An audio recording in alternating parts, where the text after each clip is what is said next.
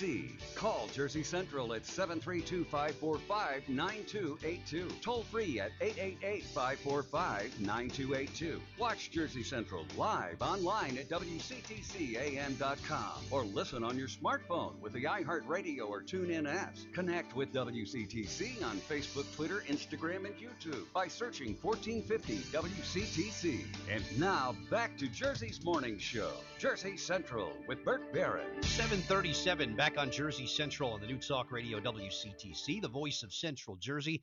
Somerset Patriots baseball tickets. Going to give away a family 4-pack to opening night, which is Thursday, April 21st. We'll give those away sometime between now and 8 o'clock. And our special in-studio guests who will be here for the 8 o'clock hour, talking about the highly anticipated film Who's Jenna, which is going to be having its premiere next month. We're going to meet some people, the director, some of the actors will all be here, and we'll do that for you coming up in the 8 o'clock hour. Let's get right to the Raritan May Medical Center Jersey Newsmaker Hotline. Barry Blank from National Estate Jewelers, who joins us every Tuesday at this time, a feature that we call What's It Worth? So let's welcome Barry back to WCTC. Good morning, Barry Blank. How are you, sir?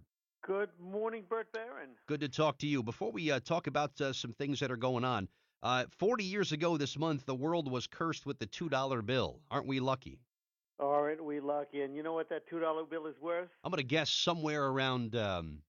$2. That's it, right? And they're still in circulation. You come across them every once in a while, right? Matter of fact, it was April 13th, 20 years ago. It had to be a Friday the 13th. I don't remember, actually, but it was on my birthday, because my birthday is tomorrow. Well, early happy birthday to you, and hopefully no one will give you a card with a $2 bill in it. But well, if they do, I know what I'll do with it. That's right. That's right. I kept one in my safe deposit box for so many years before I got into this industry, because I thought it was going to be valuable because it had a stamp, an American stamp on it. That's right. And it said April 13th. What was that date? 1970? It was more than 20 years ago. Yeah. At any rate, and then I finally realized it had no value except that it was given to me by my parents on April 13th, so that made it worth millions of hugs and kisses. Of course, absolutely. Worth keeping it for right there. Yeah. Gold on the move. Nearly its high for the year yesterday, right? Right. We have nobody even knows why. I mean, all of a sudden it was $12.62 yesterday, and it went up like $20, $30 an ounce, and we don't even know why. I mean, nobody knows why. Except the people that think they know why. I guess, they're right 50% of the time. It's either going to go up or down or not do anything. Right. How about the coin market, Barry? Coins are pretty hot right now. Is it better to get a handle on the value of a coin than it is than gold prices? Well, coins are easily valued in the common varieties. Like diamonds, however, the rare coins, we do certify them through independent grading companies. So we have the NGC and we have PCGS as the two predominant grading companies. Mm-hmm. And the thing is, you don't want to grade every coin because some coins it costs about $35 to grade a coin, and what they call sealing it in plastic or slabbing it, and that's more than the value of most silver dollars today. So even though they're over 100 years old. Gotcha. So you don't want to just go paying money to have them graded. Right. You go to an expert and have somebody tell you, should my coin be graded? Yeah. All right, so let's move from gradings to appraisals. And why should someone have their values appraised, Barry? Everybody's got reasons to have an appraisal, right? Right, 100% true. There are a few main reasons to have an appraisal. And, the most important reason to have an appraisal for most people is that we need to know that if our item is lost or stolen or damaged, what it would cost to replace it. And this also helps for the insurance company to tell you what you will get for it. And secondly, if you in death or in divorce, which we hate that word, but it happens, all the people involved need call it a jumping off point, or a point at which we can use to value your item so we can split it up equitably so everybody's happy, or happy as we can be. And another reason is IRS reasons. item donated? Was it given as a gift to somebody?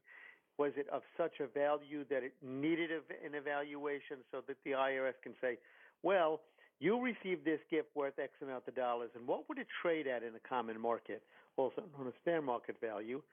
And lastly, it may or may not aid you in selling and evaluating your things for sale. Please note that there's no real exact formula that will translate appraised value into how much an item will sell for. These vary depending on markets.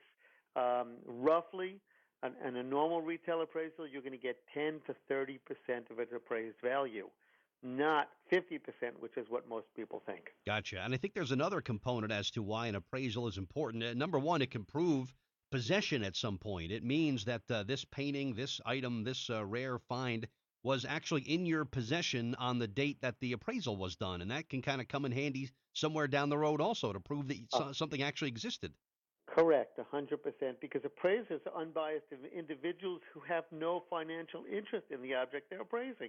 So therefore, you've either gone to them or they've come to you, and they've stated that they've physically seen your item, and that for any kind, in the future, evidence in a court of law or for any situation, they are now an agent that states that they've seen this item.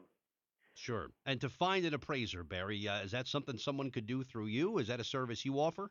Well, we do offer. We are gemologists, numismatists. These are funny words. Philatelists. I love that word.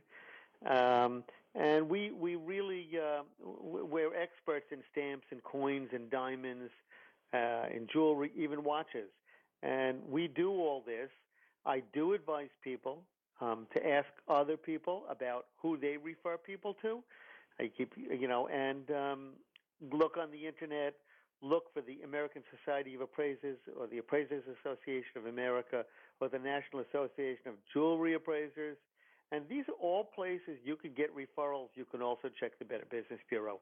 But under no circumstance do you ever want to go to an appraiser who charges a fee based upon an item's value. Sounds unethical. It is totally unethical. Okay. And when you said philatelist, I don't know why fiddle-faddle, someone who eats too much fiddle-faddle came to mind. Fiddle-faddle and stamps. Right.